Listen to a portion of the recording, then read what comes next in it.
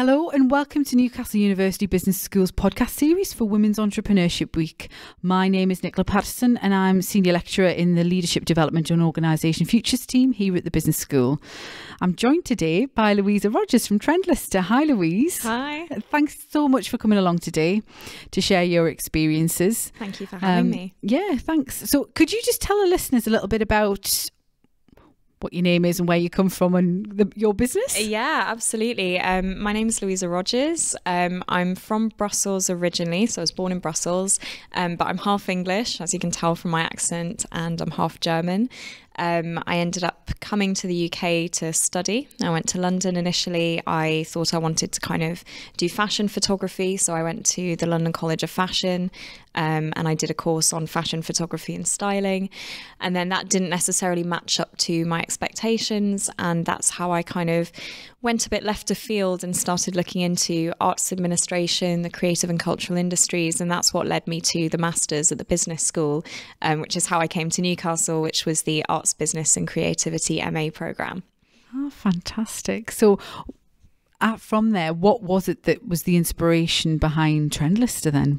So I had always been buying and selling.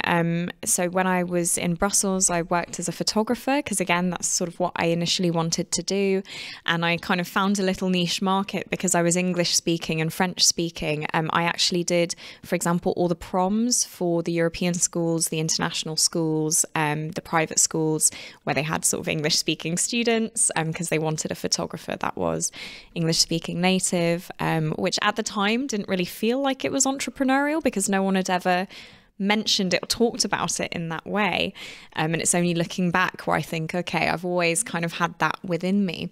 When I came to London, I very soon realised that the course that I was doing wasn't really matching up with what I wanted, what my expectations were. And so, to be honest, I more or less just stopped going. And at that point, I started sourcing items around London because it's such a kind of fertile ground for doing that, and just selling them online. So really simple, just buying and selling, mainly focusing on vintage pieces, but also on designer items. And then I was doing that for a couple of years. And then, like I say, I ended up applying to the MA in Newcastle and being accepted. And when I came here, I started having conversations with my tutors around what I might want to do in future. And it was really interesting because I had never thought about starting a business, setting up a business, even though I had done these sort of little sidelines next to my degree work. And when I came here, they started talking about it in such an accessible way. You know, I always felt that, you know, I didn't have a business qualification. I didn't have, you know, entrepreneurs in the family. You know, to me, it was always something that someone else would do. And so the language and the attitudes shifted around that when I came here, and it was very much presented as a viable option, as a preferable option in many ways.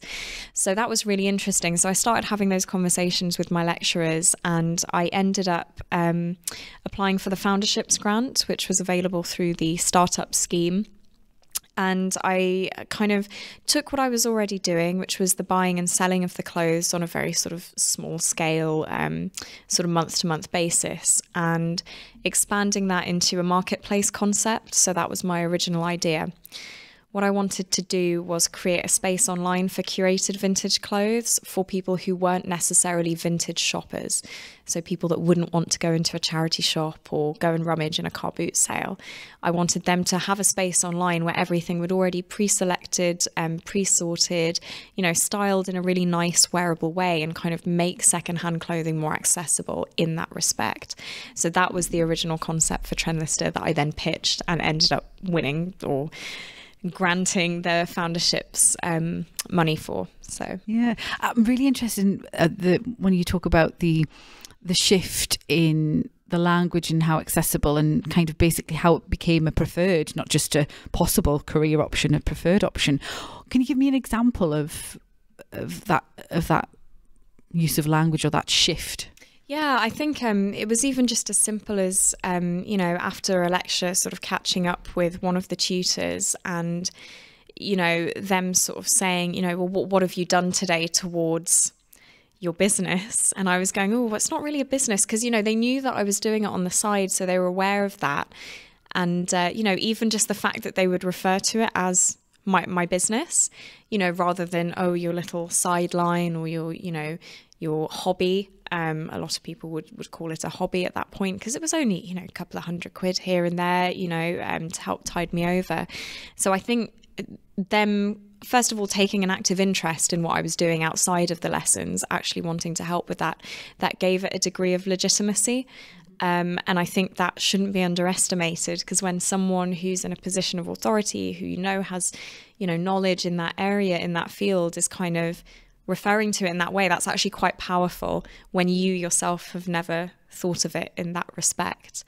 So that was really meaningful to me, and it helped me to boost my confidence. And I say to this day, the Masters was fantastic and I learned a lot, but I think what I took away from it the most in terms of value was actually those conversations outside of the lectures with my tutors, you know, about my future and my plans. And, you know, I really had the sense that they were invested in what I was doing. And I've had an ongoing relationship with the university since then that's really proven that as well. So, yeah. Well, that's fantastic. That relationship with we're maintaining it now. Absolutely, yeah. But the power of relationships, I think, is really, really important. And it's great to hear that obviously your tutors were a great inspiration to kind of motivate and continue and legitimize what you're doing. Yeah. But is there anybody or, you know, anything in particular that continues to inspire you to kind of, on those days where you just think, oh, you know,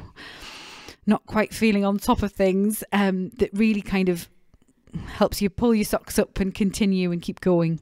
I don't know if there's any one particular person. I think the world of fashion is really interesting because it's evolving at such a huge pace. And I think the kind of growing movement within fashion, the growing sort of tendency towards a more sustainability is now not just a trend in fashion, it's almost like a paradigm. So it's almost like a frame, and everything we kind of do and teach and kind of practice is now starting to take place more and more within that. And I think that's quite inspirational, and that's quite an interesting attitude shift, cultural shift, and actually kind of consumer behavior shift that we've only started to see in the past year or two. And I think when things feel like they're getting slow, you know, it's been a difficult year, I think, with the uncertainty around Brexit impacting a lot of retail, and fashion is definitely a big part of that as well. I think I try and put things into perspective by remembering that we are right at the beginning still of this major shift in the way, in our relationships towards fashion and towards the way that we consume fashion. And, you know, hopefully I'm positioning myself in a good place for when that does eventually tip over into being sort of more mainstream. You know, I think it's already happened quite a lot with vintage, but now moving into things like made to order, zero waste, and, you know, sort of making in the UK, for example. So I think not necessarily a person that I look to, but I try and remember that the landscape is changing, you know, and hopefully I can be a player in that, you know, even when times get a bit tough on the old sales front. Yeah, because actually when times are always changing and trends are always changing and evolving. So how do you keep up with that within the business? Oh, I mean, I think I'm very lucky in that I think I mentioned to you I'm doing some lecturing work now, and that's sort of my day job, shall we say, but it does feed in really nicely to the business because it actually forces me to keep up with these things, you know, through the briefs that we write, through the material that we teach, and actually just being around younger consumers and kind of listening to their concerns, understanding their habits. That's kind of a really good way of staying up to date with things, you know, when you don't have time to read every single article off the business of fashion. So I'm quite lucky in that my day job supplements, and it kind of has a symbiotic relationship with my business practice as well. Yeah, that's great. So what's been your proudest moment to date with Trendlister? Oh, proudest moment. Well, I was very, very proud to be asked to come and speak actually at this university for the International Women's Day event last year. because I was speaking alongside some extremely impressive, qualified women. So I think we had the director of the Port of Tyne, and we had Amy, who's Professor... Amy Stabler? Yes. So that was really lovely to actually be sort of speaking alongside on the same platform as women who, you know, were much further along in their careers and had achieved so much. So that was really, really like a lovely moment. And I suppose the other sort of proud moment I had was being profiled in the North East Times.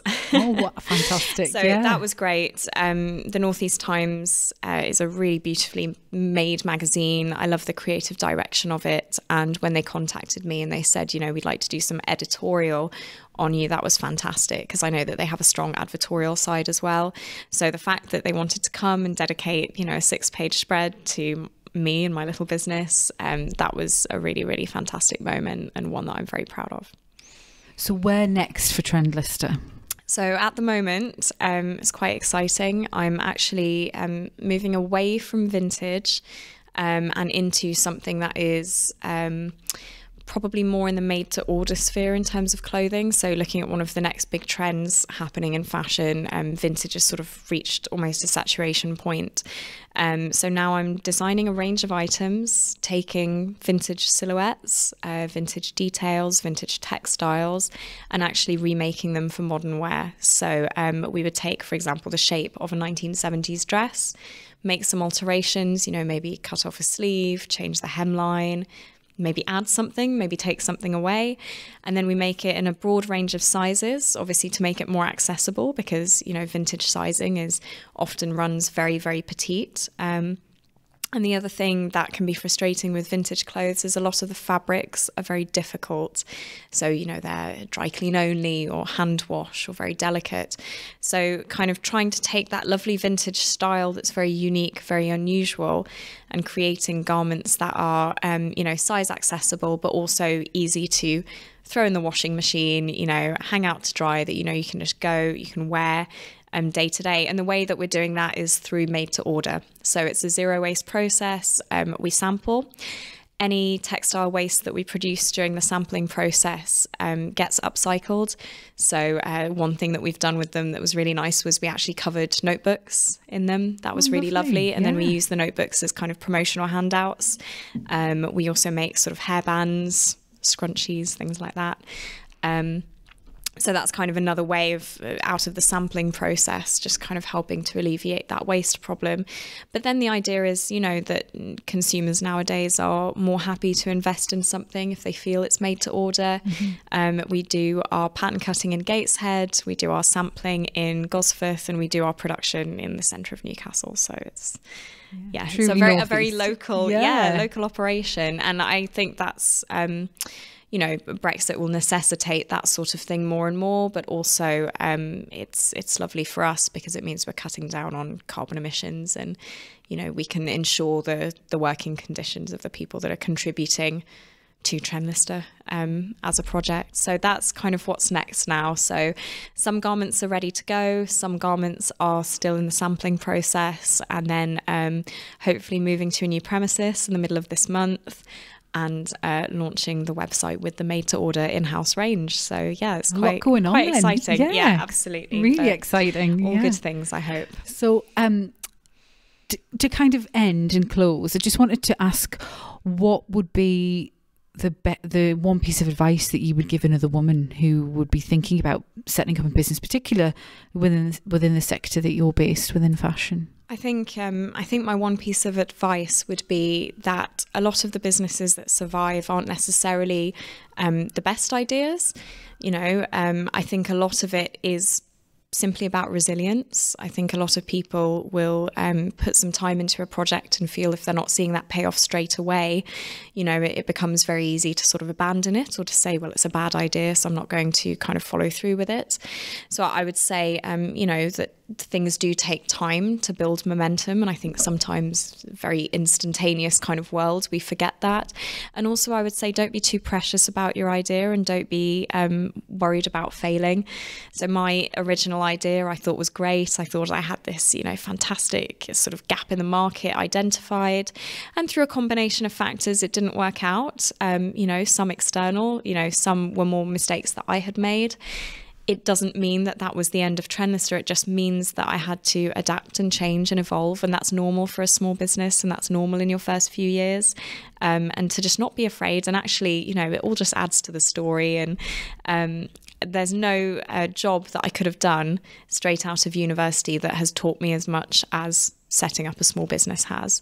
So, try and reframe everything as a positive learning experience. And it's such a cliche, but it's absolutely true. So just don't be afraid of making mistakes. Everyone does it. It's just about adapting and responding to them in the best way that you can. That's a great piece of advice. Thank you. Thank you, Louisa. And thank you very much for your time. Thank you very much. Sharing your experiences. Thank you.